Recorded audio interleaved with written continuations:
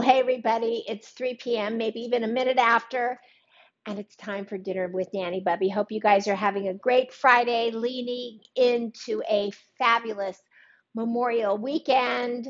I'm Nanny Bubby, and we started making, hey, Sue Rainish, we started making an eggplant salad yesterday. We started first with the condiments that are going to go on top of the eggplant salad. Hey, Teresa, good to see you. Happy you're here. I love seeing all of my gatherers come, and I look forward to this every day. I really sincerely mean that, gals and guys. Frank is always here.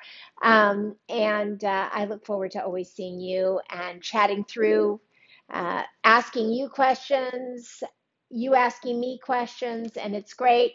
And even Teresa is suddenly traveling from Reno to St. Petersburg, Florida. So hopefully, Teresa, you're having a wonderful time on vacation. I'm trying to get my hair from sticking out there. I can see it in the camera because I'm just that vain. I don't want hair sticking out. So Teresa, tell us what you're doing in St. Petersburg. I wonder if it's really hot yet or if it's still tolerable.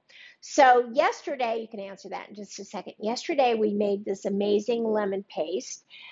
And this is from a quick preserved lemon process, but instead of maybe waiting 3 to 4 days for the preserved lemons to sort of melt out and become translucent and flavorful, this was a really quick take on how to make a preserved taste. Hey, Mom, how are you? Good to have you here. And these are the pickled chilies that we made yesterday. A little trick to this is that I brought these out of the refrigerator and let them come to room temperature because I think they're better at room temperature, and certainly the paste will be not quite as thick because it is at room temperature. So that's the long and short of it. These recipes are Yotam Odolongi's recipes for an eggplant salad and the lemon paste condiment and the pickled chilies condiment that I learned while taking his master class. I have been obsessed with him and all of his recipes. I found the cookbooks a little challenging because I wasn't used to things like some of the Middle Eastern spices that he used.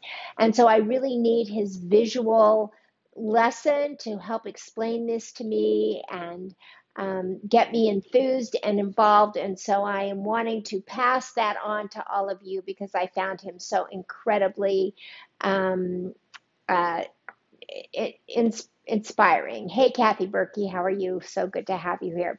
So let's start now that we've made the pickled chilies and they sat in the refrigerator overnight, about 24 hours, and the lemon paste. We're going to start with the eggplant. Europeans call these aubergines, very hot and humid in Florida. Yes, that's why we love the desert. But are you on vacation or business? That is the question. And how lucky that we're all starting to travel. So exciting. All right. So we're going to take our aubergines, as the Europeans call them and as the Americans call them, eggplant. And we're going to just slice off the ends, just a little slice, and get the rough part out of the way. And then we're just going to slice these very thickly because as they roast, they shrivel up. So that's about it. Just a really rough, thick cut, as you can see. And onto a sheet pan lined with parchment paper. Throwing a knife around there. Now, Yotan Oolongi says that we should put these all in a bowl, toss some salt and pepper, pour on about 6 tablespoons of olive oil. And I don't disagree with him. Everybody has their own technique. But for me, what I have learned is that the eggplant absorbs in an amazing capacity the olive oil. Eggplant is very, very porous, and by the time you're done tossing it, there's just not enough to go around. Hey, Lindsay, how are you? So I have always preferred spraying them with olive oil because that way you're getting an even olive oil cover to them. So as you can see, I'm just doing a light coat of this olive oil. I'll turn them over and do the same side, the opposite side, same thing on the other side, just a light coat. There we go, as you can see. And then we're going to grab some salt, Did I already say hi to Lindsay? I think I did. Hi, Lindsay. So good to have you here. So a little bit of salt, and I only salt and pepper them on one side. I don't find it necessary to do both sides. So here we go. Just a little again with pepper. I always raise my hand as high as I can because it gives you more control in the sprinkling. That way you don't get just like a big glob. All right. And that's it. And now we're going to take these and we're going to stick them in the oven at 425 degrees and let them roast. And generally they come out very golden and reddish golden. They almost take on the color of the outer aubergine mixed with the brown, and it makes it very a rose golden color. And I'll show you just what I mean, because in the interest of time for all of you, hey Frank, good to have you here. I was wondering when you were going to show up, our only man that shows up every day. We used to have another one, but he's visiting Lake Havasu, so he hasn't been here lately, but hopefully he'll be back soon. So I'll show you what I mean. I made a big batch of these prior to getting here just so that you could see the process and we could finish the salad. So I'm going to turn my back on all of you for just a moment and grab these eggplant right here. So here's the eggplant, and you could see the golden roasted color of all of these. Isn't that beautiful? Just gorgeous. So what we're going to do to start out is we're going to take these, and they've had a chance to shrivel. The thing about this is that you really don't want them to be looking all so perfect. You just don't. So what we're going to do is put them in a big bowl, and we're going to toss them with the dressing. So I did not grab that big bowl. Let me do that. Cannot find the big bowl. We're going to have to do it another way because I remembered I sent my big bowl home with my friend on Tuesday night, where she had a big bowl of the gnocchi, and I said, here, just take this and bring it back to me over the weekend. So I don't have my big, great bowl, but we'll still be able to do that right here on this platter. I think we'll just be fine. So I just remembered I gave that bowl away for the weekend. Okay, so the first thing we're going to do is we're going to make the dressing. And the dressing is going to consist of the lemon paste, olive oil, and herbs. So let's first take these herbs, and I'll tell you what I've got. I've got, the dill was not quite ready in Nanny Bubby's garden, so I did buy dill from the grocery store. So we're just going to give this a nice rough chop. I love this recipe, guys. I'm so crazy about it, almost as much as the mahamra. And that's it, just a rough chop. There we go, about 2 tablespoons or a little more of the dill. Loving that, and that goes right into this bowl. Get this right here into the bowl. Let me put this bowl here so that you can all see it. Then the next thing we're going to do is, these did come out of Nanny Bubby's garden, and we have basil, or as Yotam Ottolenghi says, basil, which I always find amazing. And here is the parsley. So we're just going to do a very rough chop on these. Let me set the bowl just down here a little bit. And into the bowl, there we go. Just roughly chopping them, because this is all just going to be a beautiful dressing. Now, the thing about this eggplant salad is, if you're having a brunch, the eggplant salad is a perfect side to go with eggs, to go with anything. If you're doing meat, it is absolutely delicious, because eggplant in itself is very meaty and yet light at the same time. So it goes great with lamb, of course. Lamb is a very big Middle Eastern meal, and the eggplant goes really great with that.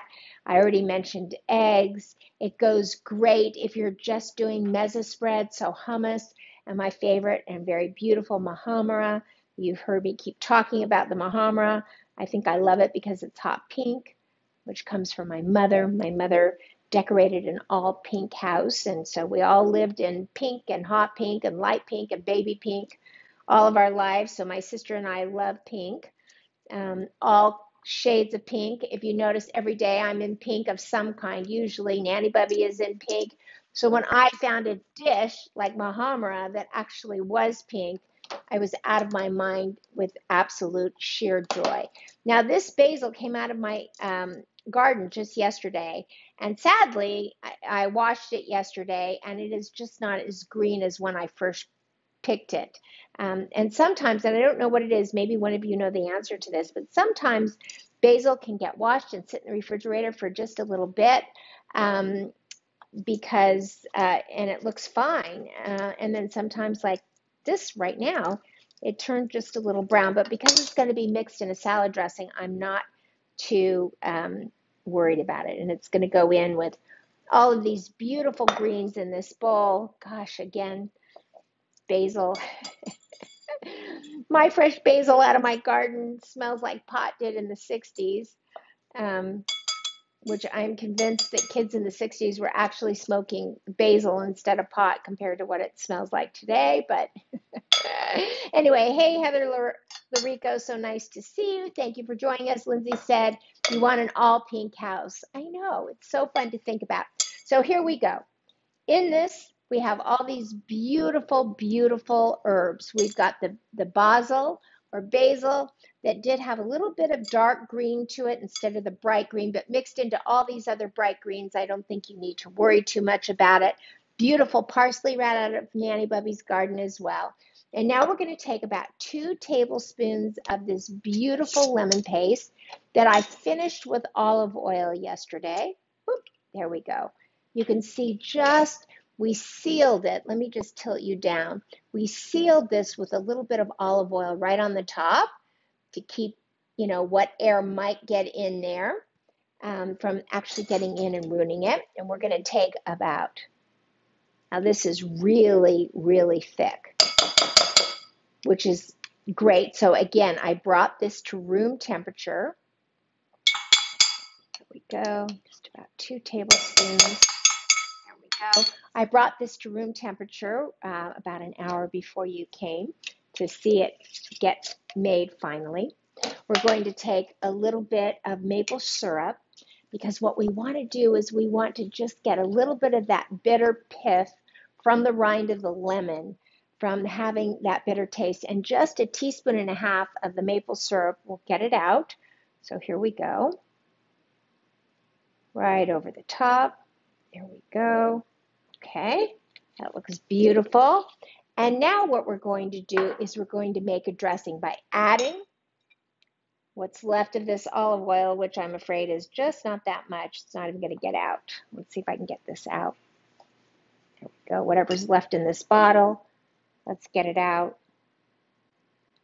Apparently nothing is left in this bottle. So, okay, it looked like there was something left in this bottle. Let's get the tinfoil that dropped in out of there. And let's get the full bottle. And let's put it in about, I don't know, about 8 tablespoons of olive oil.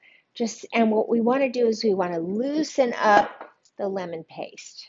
So here we go. Can you see this? I don't think you can. Here we go. So you can see that the lemon paste is literally getting all over the herbs. But what we want to do is you can smell it too. You can smell the lemon. It just looks absolutely so flavorful and gorgeous. And as you can see, the darker basil is not showing up at all. So sometimes when that happens, I think if you're just using the basil itself as a condiment to drop on top, you really just need to wash it and use it the minute you take it out of the garden or buy it at the grocery store. But in this case, since it was being combined, I think that I got very lucky. So let's add just a little bit more olive oil. There we go. And that is about the right consistency. There we go. Okay. And so now what we are going to do, splashing all over the place, make sure all that lemon paste is loosened up. I'm going to add just a little bit more olive oil because I really want to be able to toss the eggplant in this. Here we go. Okay. So let me see what I can pull out if you'll just give me 1 second and let me just grab a bowl to show you this technique, because your eggplant, having been roasted, is going to break apart a little bit. And the great thing about this dish, says Yotam Ottolenghi, is that it is anything but perfect. It is one of those things that you just want the colors to speak. The colors say, I am flavorful, eat me. And I'm not perfect, and I'm not meant to be perfect.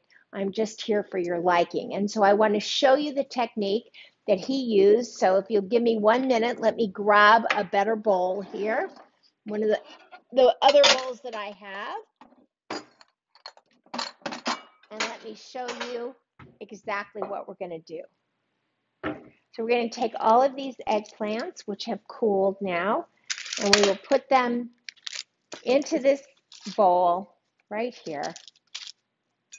And you know, if you are having a Memorial Day barbecue, if you are having friends over for brunch, I mean, we all do so many different things on a holiday weekend. Why? Because we can, because we have the time to do that. Then we're all so exhausted, we don't know how to get back into regular life, right? But it's always worth it.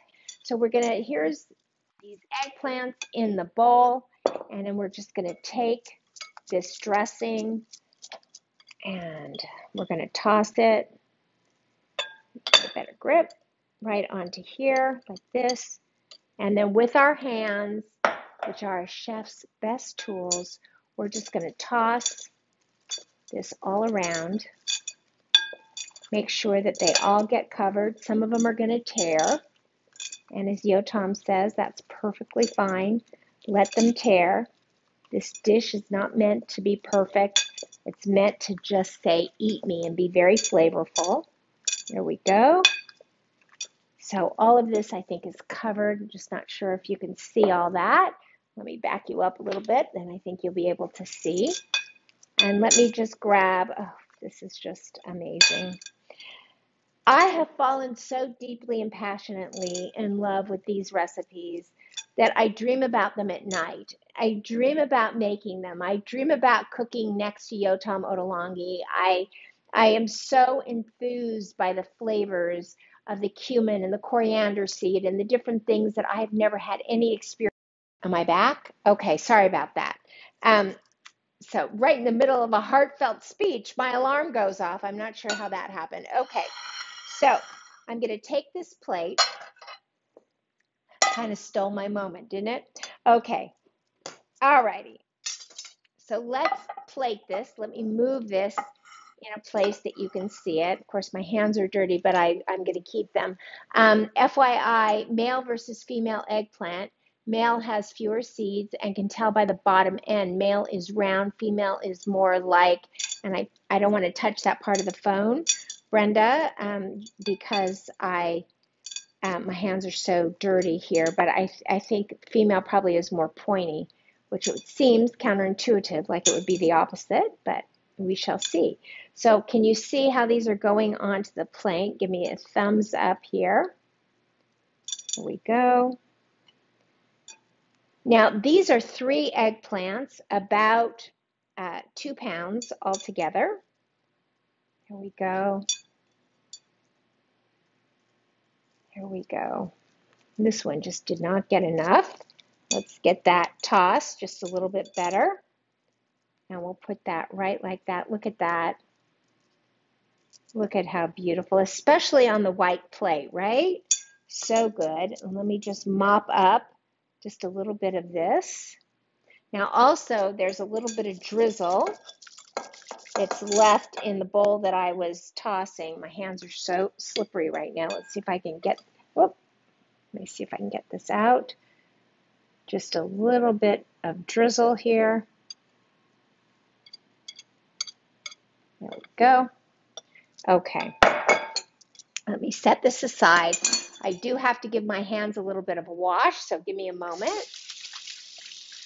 Get off all that olive oil. And we are now going to grab our pickled chilies. Hey, Heather, how are you? Female dash. More like, let's see, now I can touch and see. More like a dash. uh, male is round and female is more like a dash. I can't interpret that, Brenda. I'm not sure what you mean. Like it's like this, kind of squished and flat, like a dash in a name. I think that's what you mean. Let's see. Okay, here are these beautiful chilies. We're going to pull them out. Oh my gosh, this is looking so beautiful. Okay, look at this. These chilies, even the seeds, the seeds. Look at the color on this. If you're looking for, I love during the holidays, during the Christmas holidays, that if you're entertaining, and listen, if you're doing for Hanukkah, like I do, I always try to do everything in white and blue, but foods are not blue. Foods can be white. Donuts can be white and blue. But if you're doing something for Christmas, this is so beautiful because I love to do red and green, um, foods that are red and green for Christmas. And look at how beautiful that is. Oh my gosh. Can I get an applause on that? Or really, can the eggplant get an applause? It deserves the applause, not me or Yota Motolangi for having taught it. And we have one, hey, Sue Mendorf. So glad to have you here. So last touch on this beautiful dish, and please let me, why do I get so excited? I hope you do too. Oh, I should take a beautiful picture of this, right? Look at that. Isn't that gorgeous? But we're not quite done yet because the last step is to take about a third or a quarter of a cup of pistachios. And this looks like it's going to be more than enough. So let me just chop these up. There we go. These are roasted pistachios. These are the regular pistachios. You know that this brand, I think they're called Wonderful. They actually have chili roasted pistachios, so they have them in all kinds of different flavors. And so that might have been fun to put on this as well. So let me back you up so you can see the dish. Look at that. Is that gorgeous? And now we're going to take these pistachios and just sprinkle them right on here. Look at that.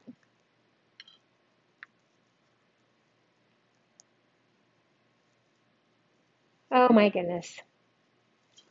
Well, and there you have it. Look at that. I am so proud of this dish. I'm so excited. And I will tell you just some of the tips that I learned.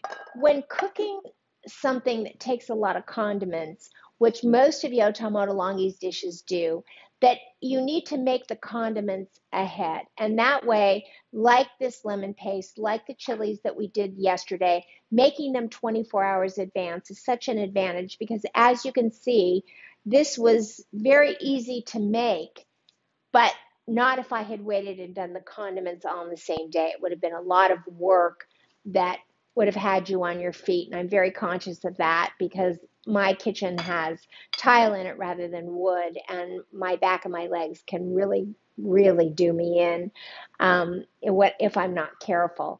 The other thing is that it's a complete make-ahead dish. So this can be served at room temperature.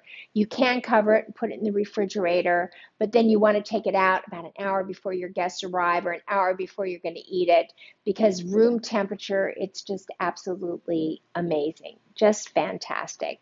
So that's it for today, everybody. I hope you enjoyed it as much as I did. So I just want to remind you of some really important things.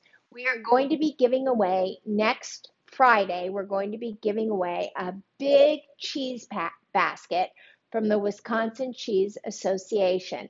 And this is how you can win it.